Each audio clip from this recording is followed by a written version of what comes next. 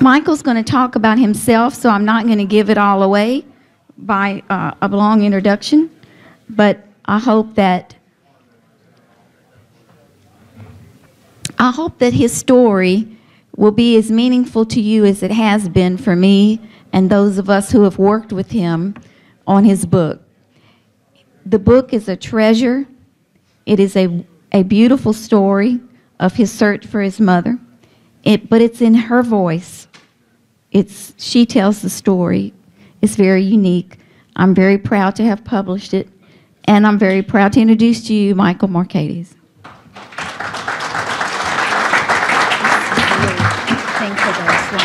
Thank you. Good afternoon.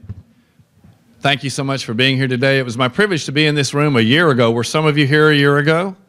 Okay, well, I hope it doesn't bore you to see a couple of pictures that I shared a year ago. Before I get started, I would just like to express some love and appreciation to some people. My wife, Kelly, who has, Kelly, you want to just wave? The redhead over in the corner. Kelly has been such a blessing to me. She didn't even tell me to say that. She truly has been. Kelly has held my hand and held me up on some days when the weight of my mother's story was almost too much to bear. Today I also have my son with me who flew in from Alabama. Ian, it's a pleasure to have you with us today. Also have two dear friends with me, Stephen Nielsen and Carolyn Nielsen. I've known them for over 35 years. They've walked a little bit with me through this journey. Is Gary Shaw still in the room, or did he leave? Gary's out in the hall. I've known Gary for probably 30 years. Gary opened the door of understanding about a little bit about my mother's life when I was a very young adult, and I had no clue that 30 years later I'd be standing here with you today talking about a book that I've written about my mother. I hope I haven't left anybody out. Oh, I have left somebody out. I have left God out, and I don't want to overlook that. God has been good to me, and I want to give him the glory of whatever happens today, and I honestly mean that. If you're a pessimist about Christians, let me encourage you to please hear what I'm saying as truth. I'm grateful to God for what I've been able to endure in my lifetime, for the truth that I've been able to face fully, and for the life that he has given me. And I'm grateful to so many people whom he gave to me to not replace my mother, because my mother can never, ever be replaced, but to, in her stead, to offer me love and encouragement through the years. I can't quite see what this is, but I'm going to take you through it quickly, and I'm going to try to read the epilogue of my book, and I will look forward to entertaining your questions when I return later on sometime tomorrow, I guess. Oh, Deborah. Is Deborah still in the room? Deborah, I left you off my list, and Chris Gallup. I'm grateful to Chris Gallup because Chris shared my manuscript with Deborah at a time when I guess you maybe thought you were finished publishing books. Is that right, Deborah? Kind of. And then her response was to Chris, well, you're right, I'm not finished. So Deborah, I just want to express my genuine appreciation to you for believing in this story and for publishing it. I'm honored to be in your bevy of authors. Today, I have some slides. Is this it? Okay. I assume we go forward there. This is the cover of my book, created by a gentleman in Nashville, Daniel Wisnot. I'm just grateful to him. Daniel paid the price to learn a little bit about my mother's life before he did this for me, and I'm delighted to share it with you. My goal today, gosh, I can't see, and I can't move away from this microphone, can I? Okay. Okay. Okay. Yes, that's way better. I want to tell you a little bit about who I am, and I want to expose you to the woman I know, Melba Christine Youngblood Marcades, Rose Cherami. It's my understanding that many people, when they saw her depicted in Oliver Stone's movie, thought she was made up, created. I assure you she's not. She's real. She was someone's daughter. She was someone's sister. She was someone's husband. and she was my mother, and I'm delighted to tell you about her today. I'm convinced that the facts that are on the board there are things about me, some accomplishments. I have been very driven in my life. 12 years of college, nobody does that without being driven. I didn't think I could stop until I'd earned a PhD. I guess somewhere along the road I kept trying to prove that I was of value and worth something, because so many people didn't value my mother as anything worth preserving. And my wife tells me that perhaps I've walked down those roads of accomplishment merely to feel better about who I am. I am the son of Edward Joseph Marcades. My name is not pronounced Marcades. I grew up with it being pronounced Marcades. I'm convinced my grandparents were trying to do everything they could to separate me from my father, who was not portrayed as a loving man. But when I was 38 years old and I found my dad, I found that that was certainly not the case. I have earned a PhD in fine arts from Texas Tech University. I've always also taught at Texas Tech University. I've taught at Columbus State University. I know some of you here are from Georgia, in Columbus. I've taught in Alabama, and I'm presently doing the most difficult job I've ever had in my life, and that's teaching public school in Texas. I am also an ordained minister. I've been in ministry for 30 years. I live in Odessa, Texas with my lovely wife and our 3 dogs. And I have been working on this project for well over 25 years, maybe 30 years. My students don't like to work on anything beyond 20 minutes. And I tell them that sometimes things that are worth doing take far longer than 20 minutes. 30 years of research, 10 years of writing, and I have been through 4 complete revisions. And when I met Deborah, I thought I was finished, but I wasn't. Deborah held my feet to the fire in ensuring that everything that I put in the book, particularly in relationship to the assassination, could be proved by an existing document. Thank you, Deborah. And I've already told you that, so I'll move ahead.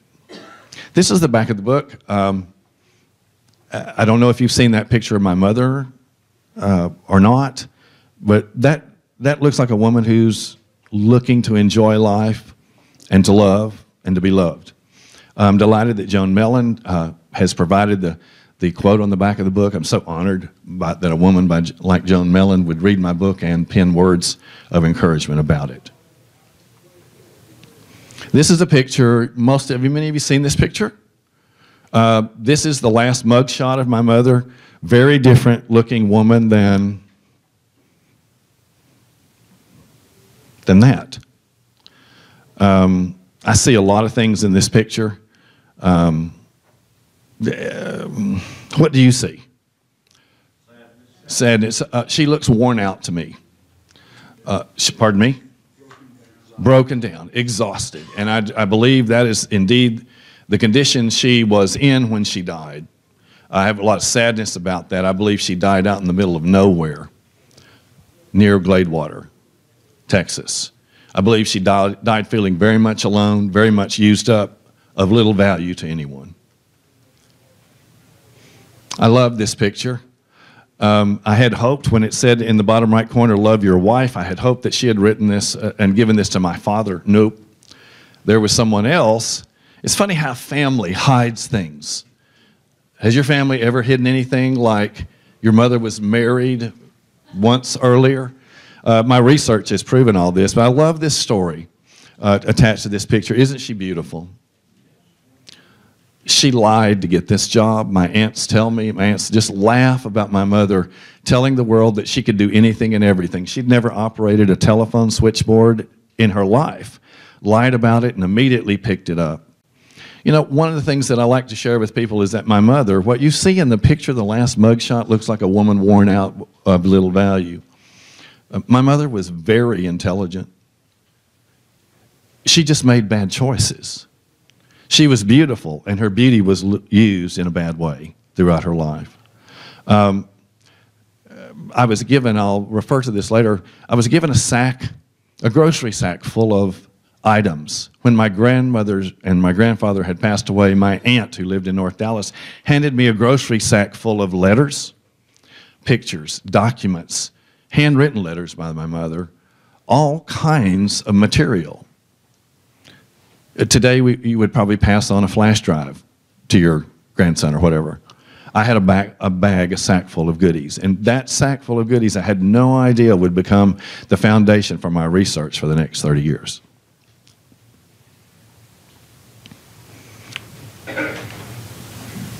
Sweet pictures, right? Picture on the left is a picture of my mother the day I was christened. I often can wish that I knew what it felt like to be held by her. My father on the top right obviously was a Navy man. He met my mother when my mother was entertaining on Bourbon Street at the Blue Angel. I've been to the Blue Angel. It's no longer that. It's now the Hustler Club. Fascinating place to visit for an ordained minister. These are my maternal grandparents. I love these people. They've been long gone. I didn't really understand or appreciate the sacrifice that they assumed when they took me into their house. They were in their 60s, and I was 5 years old when I came to their house. I'm 63 years old, and I think the last thing I would really like to do is bring a 5-year-old into my house right now. But my grandparents loved deeply. They were not perfect people. My grandfather was not a perfect individual. If you read the book, you'll see that I've revealed some things and discovered some things about my grandfather that I'm sure my family doesn't want to know. But it's part of what made him who he is. By the time I came into their house, I believe my grandfather had mellowed. I still remember the first spanking I got from my grandfather. It was memory-filled. It's the only spanking I ever got from my grandfather, and I believe that my grandmother said, "Look, Tom, we're not going to do this anymore. We're not going to raise this boy like we did our girls." But I love them a lot. On my left, my mother and her sister. On the right, a picture of my mother when she was a young child. If you read the book, you'll learn that when she was a young child, she contracted an acute case of encephalitis. Anybody in the room who understands that? I have a PhD in fine arts, but I'll do my best to explain. Chris, are you in the room? Encephalitis, the swelling of the brain associated with measles, mumps, chicken pox, etc. Sometimes that experience can be acute, sometimes it can be low grade. What my mother experienced was high grade. For over 3 weeks, she was hospitalized with high fever and encephalitis. And so what did that do to my mother? Well, medical experts tell me that it forever changed who she was. It, from that day forward, impacted her ability to make sound decisions. It set her up to have more than adverse reactions to alcohol and drugs. And everybody in the room is aware that my mother was severely addicted to heroin, severely addicted to alcohol consumption. I remember my father, when I finally visited him when I was 38 years old, he did not know that my mother was dead, but I do remember seeing the tenderness in his eyes as we talked about her. He loved her, and he said, the day she cracked a beer bottle over my head, I said, I can't do this anymore. So my mother was very Jekyll and Hyde-like. One moment, ironing underwear, the next moment, cracking a beer bottle over my dad's head. My mother, it might be very surprising to you that she grew up in a very simple life on the farm. I love these pictures depicting her in that scene. This is a picture of the entire family. I love the one on the right. My mother is on the far right. My grandmother, the second from the left, and the other two obviously are my mother's sisters. They were all lovely girls, very different individuals. This is a picture of my mother during one of her incarcerations. This was in the grocery sack. All this stuff was in the grocery sack. Obviously sent home to her parents at Christmas time. I never forget, oh, this didn't show up last year either. I'll never forget how shocked I was when I looked at my mother's rap sheet. Multiple pages, multiple arrests, incarcerated many times in Angola prison by the time she was 18 for car theft. Unbelievable to me. multiple aliases, about 20 aliases listed there. Rose Cherami was merely the alias she was assuming when she was killed. A second chance in New Orleans. My dad, a really loving, caring person. Of course, he met my mother at the Blue Angel, so I guess he was a normal man, and liked what he saw and took a step to meet my mother. He, at one point, took my mother home to the house in the middle of the screen there for you on Veterans Boulevard in New Orleans. That's where he tried to offer my mother a normal life, as did his mother and my uncle up here on the top left. I had him holding me and my grandmother in New Orleans. I'll never forget the first time I met my Uncle Malcolm. When I met him, he didn't say, "Hey, Michael, how are you doing? It's a pleasure to have you here in New Orleans." He said, "I have never seen anyone dance like your mother." And I went, "Okay, thank you." These are pictures of events that I do remember. I only saw my mother a couple of times that I remember in my lifetime. And then one additional event, her funeral, of course. I do remember this Easter Sunday standing with her out in Houston, Texas under a tree. I remember this event in East Texas at Sandy Lake. I don't remember exactly where Sandy Lake is, but it's over in that direction. But that was a lovely day for us. And I share these pictures with you to let you know she was a real human. I mean, she had a family. She had a son. She had a husband or two. And what you know about her connected with the Kennedy assassination is just a mere small portion of her entire life. Also in the grocery sack that I was given were these newspaper clippings. Woman faces arson charge. There was a point in her life where she was in jail. She was withdrawing from heroin. She was in such pain that she stripped off all of her clothes and began to cut herself and set her clothes on fire in the cell. She was chased down by 7 youth on Bourbon Street. At one day, she careened through Bourbon Street, driving a car, hitting all kinds of stuff. I mean, how odd it is to read these articles and realize that it's your mother.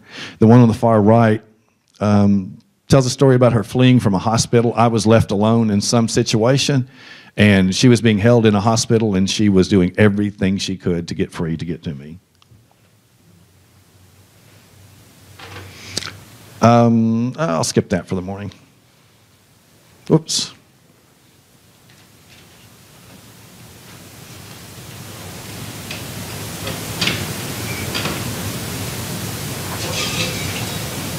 I'm sorry you can't see those.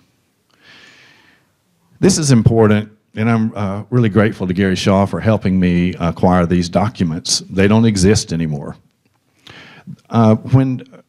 Right in the middle of my research, I determined that it was important for me to go to Gladewater Hospital, where she was last alive, and to retrieve the medical documents that were at that hospital about her. It took me several hours. It was not an easy task. And I think my presence in the hospital actually caused quite a stir, because Mother's records were not located in a file cabinet. They were located behind a desk when they were retrieved. I found that odd. This document, this is the front page of it was multi-pages, 8.5 hours where my mother was given intense medical care at the hospital. They expected her to live. There's numerous things in this account that I've questioned and talked to medical experts about, including, all of you are probably aware of the phrase punctate stellate wound in reference to my mother. No, we were never told that. My family was never told anything about that. We were told that Jerry Don Moore ran over my mother in an out-of-the-way highway, Farm to Market Road, 155, in the middle of the early morning hours. What happened was Jerry Don thought he ran over my mother. He dodged 3 skillfully placed suitcases in the middle of the road and pulled him to the right, and there my mother lay on the side of the road. He thought he hit her. He actually stopped instead of kept driving. Also, a car of African Americans showed up shortly thereafter. Jerry Don Moore managed to get them to get out of their car and to touch a white woman, to help him load her in the back of his car so he could take her for medical care. First, in the front yard of a physician in the area. Second, in the hospital in Gladewater. So, and I'm so sorry that I did not get to talk to Jerry Don Moore. I would have thanked him. I assure you, my family did not thank him. My family was looking for someone as a scapegoat, and they were told by the police that Jerry Don Moore had run over her. No one talked to us at all about the punctate stellate wound to her head. And over the years, any medical experts in the room? Chris, can you explain punctate stellate wound? There are two ways you can get a punctate stellate wound. It is from a gunshot wound to the forehead with the barrel pressed up really close to the skin where the gas compresses up under and causes a star-like wound, or you can get it with a tremendous amount of force, roughly the amount that Iron Man or Thor would use with a crowbar. And Michael, we have 5 minutes. Thank you, sir. Death certificate, stamped DOA. Obviously, mother was not dead when she arrived at the hospital. 8 hours of medical care. A simple funeral for my mother. I remember feeling so odd that day. At the funeral home, people hugging me, telling me that they were sorry for what I was feeling, and I remember going, I don't even know who this person is. On the far right is a diagram provided me by Gary Shaw of the location where mother was on the side of the road. My wife and I have been there. I've gone anywhere that I possibly could go to be as close to her as possible. Just copies of letters after letter in the grocery sack, revealing to me her inner thoughts, her disappointments, her loss of love, her feeling worthless, referring to herself as the bad penny turning up again.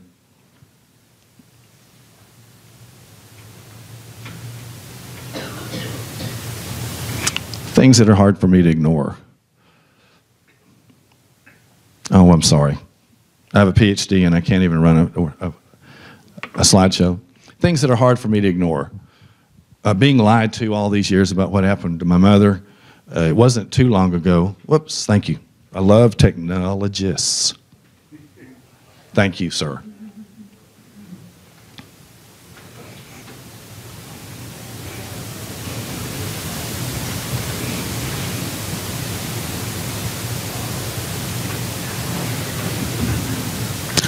Things that are hard for me to ignore. When I read that my mother was probably shot in the head, it's hard for me to ignore that. When I've been lied to all of these years, it's hard for me to ignore that. And so I spent all these years discovering as much as I possibly can about what truly happened to her. I'm told that I have a couple of minutes. Oh, in 2006, I did get a random email from someone in Holland. It didn't say, hello, Michael. All it said was, if you could know the truth about what happened to your mother, what would you do with the information? So I know there's people out there who know exactly what happened.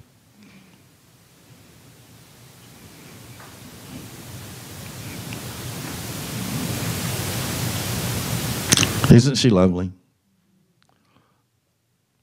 I'll look forward to reading my epilogue to you at some point later. Is that possible, Chris?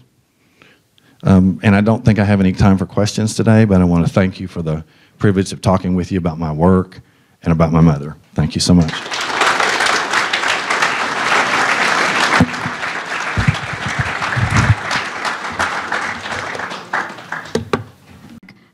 It's just a unfortunately timed television interview that we just couldn't reschedule. But what I wanted to say to you is, I hope that you will get this book and read it and share it. And particularly if you have women in your family or friends that are females, loan them this book or tell them about it to get the book. Because it's not a book on the Kennedy assassination. And he didn't write the book to solve the Kennedy assassination. What he did was he wrote the book to find his mother. And when he found her, he realized that while she did have some mental illness, she had drug addiction, she had sex addiction, she was an alcoholic, she went to prison, she gave him up.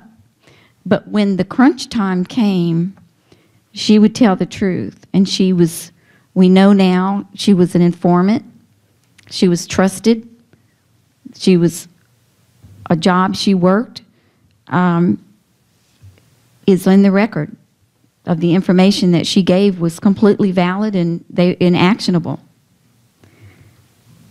When it got time for her, as sick as she was, to say what she knew, she didn't hesitate. As soon as she was with people of authority in the hospital, the first hospital that she was in, she said, the people that I was with are going to kill President Kennedy. The first law enforcement officer that she got in the vehicle with, the ambulance, to go to the next hospital, Lieutenant Francis Frugier, she said, we're supposed to be, she had in her mind, she was going to somehow save Michael and get him back. She was going to drop off drugs, pick up money, and the guys driving were going to kill Kennedy, or they were going to kill Kennedy. She said it to doctors. She said it to nurses. She said it to other patients. If you look in the back of the book, and soon on the website for the book, we'll have the documentation that we've been able to gather. They knew about this during the Clayshaw investigation, the Garrison investigation. They knew about this, the House Select Committee, and they buried it.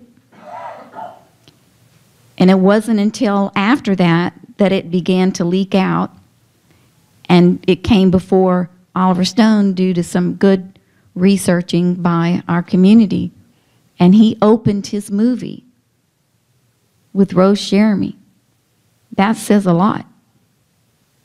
This is such a valuable piece of evidence for us. I can't tell you that this solves the case. I can only tell you that she was a believable person, even though she had character flaws, deep character flaws. And Lieutenant Frugier went to his grave believing that she was in the car with people who could have caused or been a part of the assassination. And he told that under oath with the House Select Committee. Those documents exist. What's happened is that they've been scrambled around, and it wasn't until we got the book together were we able to pull from all the research communities, different people that knew about the Garrison case and knew about Frugier and knew about some of these people that even came forward as late as when the Assassination Records Review Board was in session. One of the doctors came forward during that time. But you didn't hear about it, did you? But we know it, and we can prove it. So thank you so much. I'm so proud of this book. I'm proud of this book because it tells the story of a man's search for his mother and the meaning of that in his life. It exposes how people were treated in the healthcare industry that had problems that we take for granted now. You just go to rehab and they fix you. And his abandonment of her, from her. So thank you so much, and he's going to come back and you can ask him some questions.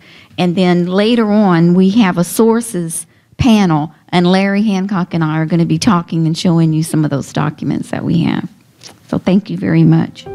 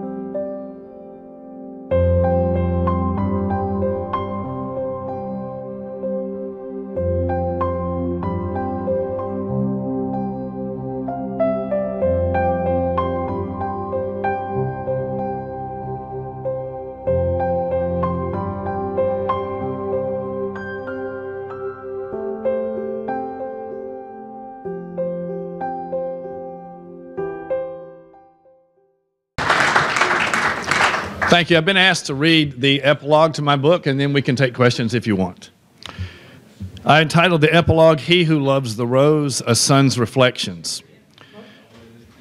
It is strange to see my mother's name in print or portrayed as a character in movies. The internet also makes it possible for thousands of interested, curious persons to learn more about her and the many facets of her life. She is an intriguing figure who emerged from nowhere and innocently became entangled in the events surrounding espionage and the deaths of two publicly prominent people. This would consequently lead to her early, lonely, and tragic demise. Unlike others, her story is personal to me. My interest goes far beyond the speculation and conjecture about who she might have been or what she might have done. My name is Michael Glenn Marcades, and I am the son of Melba Christine Youngblood Marcades. She is my mother. I am the result of a short marriage to Edward Joseph Marcades that ended in disaster along with almost all of her life experiences. When I look at my baby pictures with my young mother cradling me in her arms, I feel robbed. I have no memories of what it felt like to be held by those caring arms. I am told that she was present at my second birthday, and I was also photographed with her on Easter Sunday in 1958 beneath a large cottonwood tree where I then lived. There are other black and white photos of her with me. I have no memory of those experiences. I have only one memory of seeing my mother alive. I was about 10 years old. Her mother and father, my grandparents, were my legal guardians. A yellow cab pulled up in front of their house in Duncanville, Texas, where we lived. My grandparents seemed surprised to see my mother in the back seat, and I expect they had no clue she was coming to see us as they went out on the porch to meet her. I later learned that they would go long stretches of time without knowing where she was or what she was doing. I vividly remember that moment as I looked out the living room window. I saw my mother lean forward to pay the cab fare. She gathered up her purse and makeup case while the driver retrieved a small suitcase from the trunk. Seconds later, she climbed legs first out of the rear seat, took the suitcase from the driver, and started up the driveway with a dazzling smile on her face. She was magnificent to see, wearing high heels and hose, a close-fitting dress, meticulous makeup, and a head full of blonde curls bouncing in all directions. I remember thinking that she was so pretty. Filled with a curious mixture of apprehension and gladness, I ran to my tiny bedroom at the back of the house. What would I say to her? Should I hug her? Would she hug me? In the back of my mind, I was remembering that my grandparents had told me to always be careful around my mother and never allow her to take me away from home. Then my grandmother, Mama, to me, called me to the living room. I couldn't move. She came to my room. Mike, come with me. Your mother is here to see you. Mama's voice and face were filled with gentleness and understanding. Now I know that she could tell that I was scared and confused.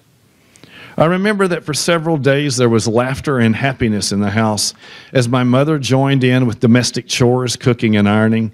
I don't remember her sweeping me up into her arms or hugging me. She was probably aware that though she was my biological mother, we were relative strangers. She didn't know me at all, nor I her.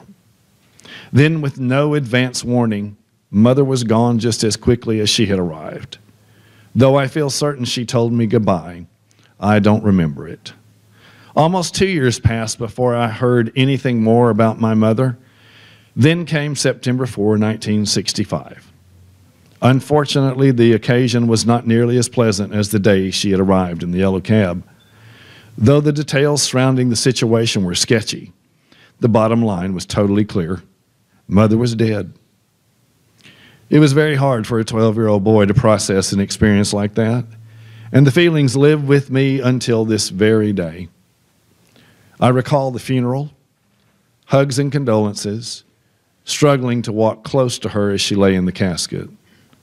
Although I had some pictures and knew she existed, I had learned to live without her. Now she was dead. I should have known her, but I didn't. Other children knew their mothers. By the time I was old enough to retain and internalize such memories, Mother had already been gone for a long time.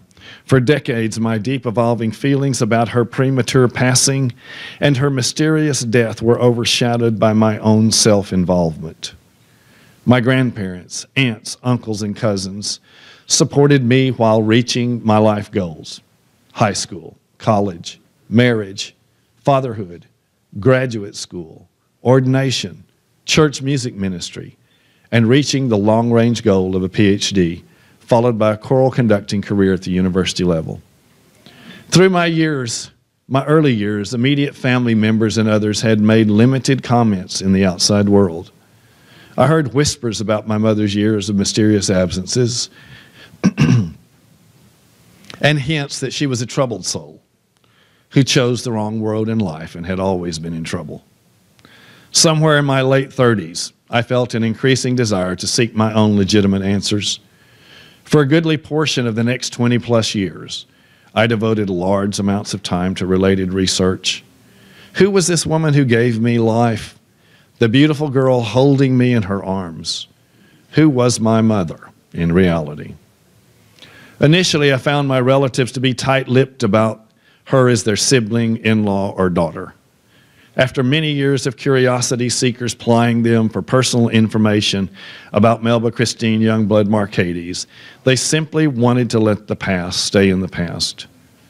Years later, I came to understand that preference as an outward manifestation of their protracted inner pain and emotional exhaustion.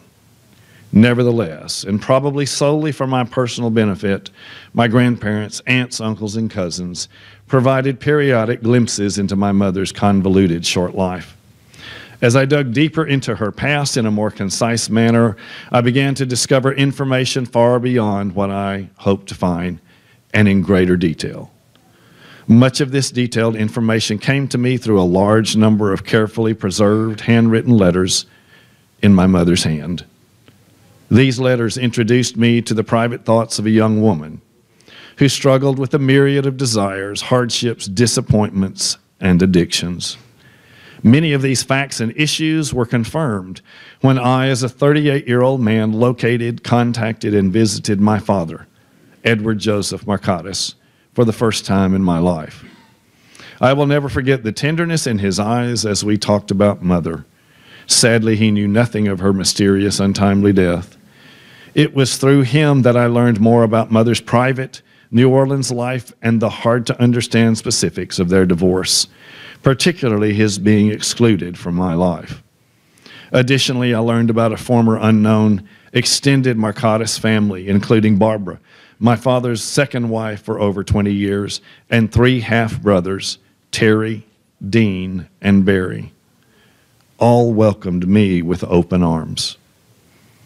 As the years passed, my research intensified. With every new discovery, I became convinced that Mother's story had to be told, her real story without the suppression of the truth. I had to tell it for my own peace and satisfaction. To that end, I have written this book. Every penned word has drawn me closer to her. In the process, layers of discovery have emerged. At moments, I have cried out in anger against those who hurt her in her short life. And I have marveled at those who loved her through every winding turn in the treacherous road she had chosen. I know, in the eyes of many, she was a woman of questionable character who lived a bizarre life. Nevertheless, she gave me life. And in spite of her absence, or because of her absence, I have done my best to live it well.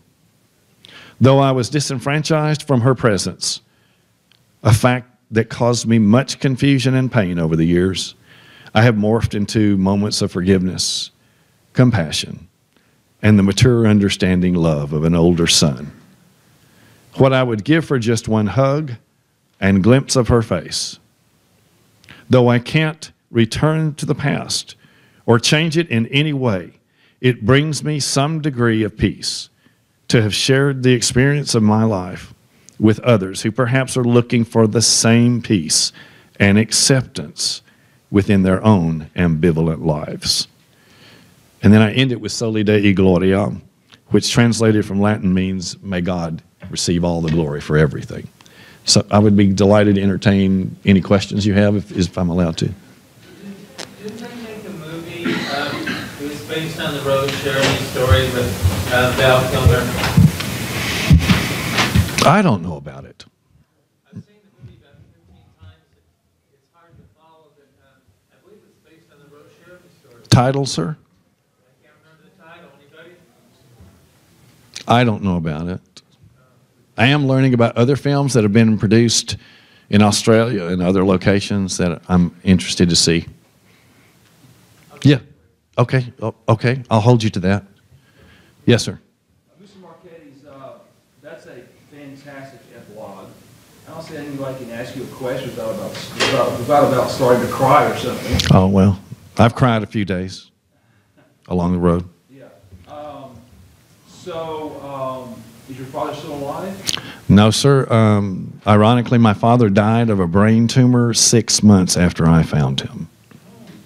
If I had waited 6 more months, it would have been too long. But as finding my dad and my half-brothers, if I had grown up in that household, my life would have been very different. I'm an ordained Protestant ministry, a college professor with a PhD. They grew up, my brothers, half-brothers grew up Catholic. My family was very devout Catholics. Not that the whole world has to go to college. None of my brothers went to college, but they all own their own businesses and are quite successful. I wish I had their financial income. PhD seldom affords that kind of income. But nevertheless, if I had grown up in that household, I would have certainly been a different individual than I am today. But they were so sweet. You have to understand, these are people who had, Barbara, my father's wife, said, he's going to show up at your door someday.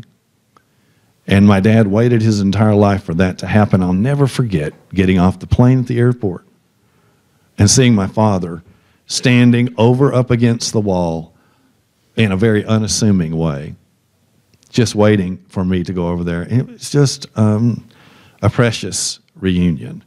And my dad was very interested to show me the specifics of their divorce, that my mother had written in the stipulation that he be completely out of my life. And of course, honestly, I wish somebody in my family had told that to me, because I grew up thinking my father didn't care, and that certainly was not the case. My sort of focus is a little different. In your investigation letters and everything, did you find any evidence of intelligence ties with your mother?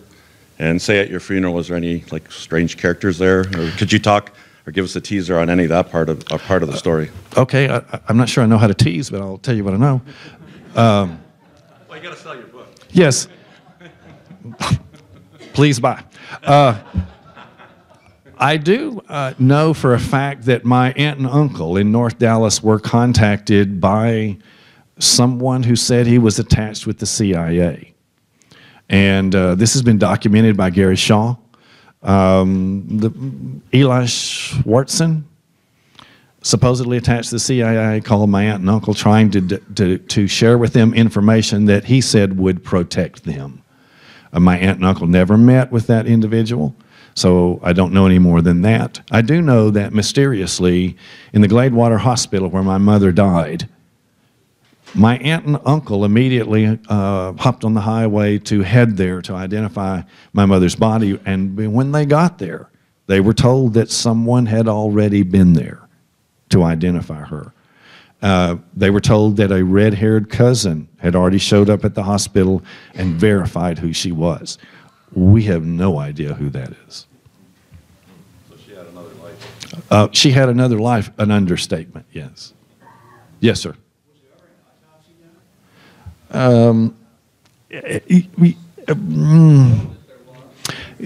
Organs were sent to Austin for analysis, but my family never saw an autopsy report at all. Never. And in spite of us trying to get answers about that, I was never able to get anything, any report, nothing in existence about it at all. Did you ask for an autopsy?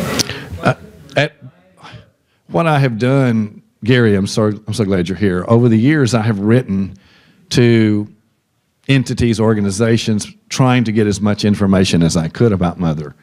And the only responses that I've ever received is nothing is available. I'm just relieved that I have the medical documents from the Gladewater Hospital. Therein lies the tale of the end of her life. Those documents no longer exist. Fortunately, Gary and my lawyer helped me retrieve those documents long ago. Yes, sir. I still don't remember the title, but it was, the movie was, I read the review, it's basically the Rose Cherami story. But they changed the character to a man. Oh. But it was her story. Okay. Loosely, Val Kilmer, 2000, I think it was 2003. Okay, we'll look that up, Chris, right? That must be exciting for you.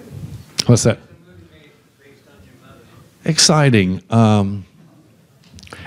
Every time I've watched Oliver Stone's JFK, I'm not sure I'd use the word exciting because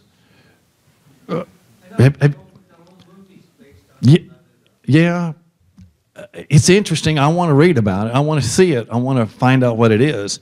But I remember when I first saw the JFK, the last scene of my mother lying dead on the side of the road, pretty penetrating. Yes. And they all covered up, even still, for 50-something years. Yes, sir. Just in your investigations, didn't a double ARB, I think, or Jason Horner, somebody, they found the bartender at the bar. Okay. Did you know this? Is it? Yeah, I'm trying to remember his name. And Manuel? they verified that she was there with two Cuban-looking guys. So you know about that, right? Yes, yes, that's been verified in several different ways. By the way, I want to let you know that I said this earlier today, but I am extremely proud to have had this book published by Deborah Conway, because Deborah Conway insisted that everything that is written be documented. And so I stand by the words in this book very strongly, and I'm grateful to her. Anyone else? I don't want to take your time. Yes, Larry. Uh-oh.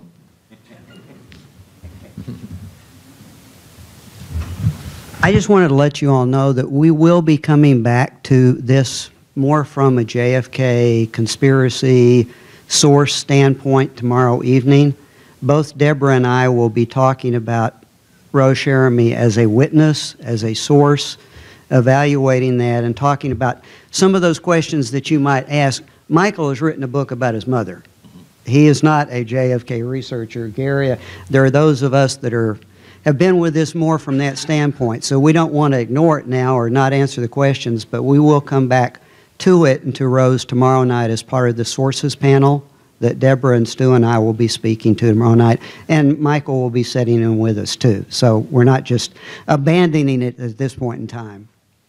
The reason for me doing this book is so that the world could have a chance to hear the entire story, not just what has been available on the internet and around the world for that limited space of time. Don't you wonder how it is that she got to that point in her life?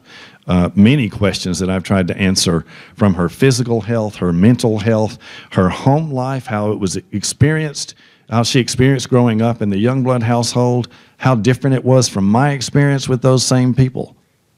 Because when I got to my grandparents, they were very different than the parents who raised her. What was her experiences with her siblings? How did she feel? All of those things. My effort is to tell her entire story, which honestly I think is very interesting. And I have addressed the Kennedy assassination as well. Chapter 7, rewritten this summer, this past July, with 10 to 12-hour days. So thank you, Deborah. Yes. Yes.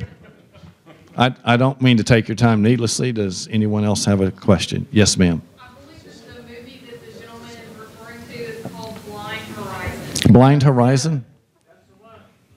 Thank you, sir. Thank you, ma'am. I'll have to check it out.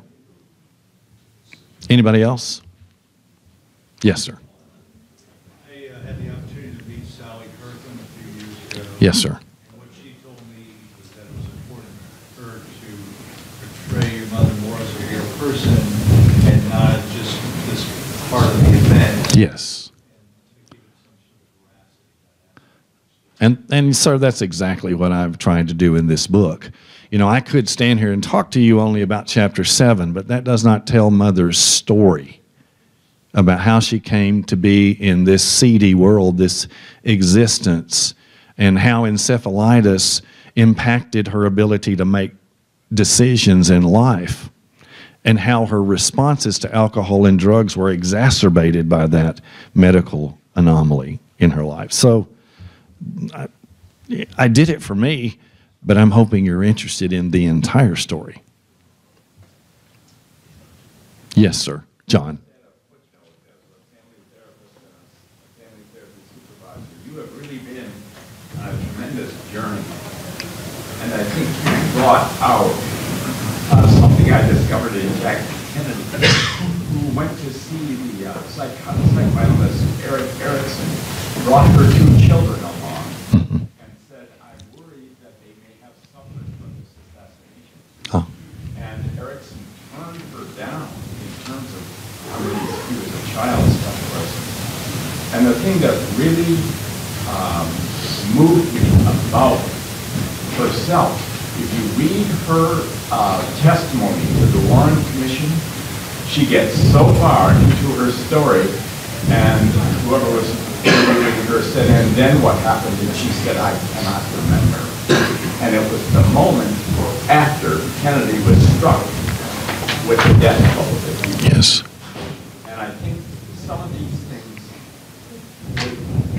you and others say, bring out the very personal aspects of this assassination, many of which could remain unknown and unremembered Yes. by those of us who are researching.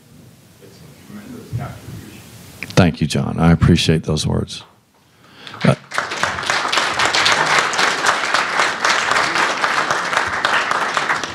Yes, sir.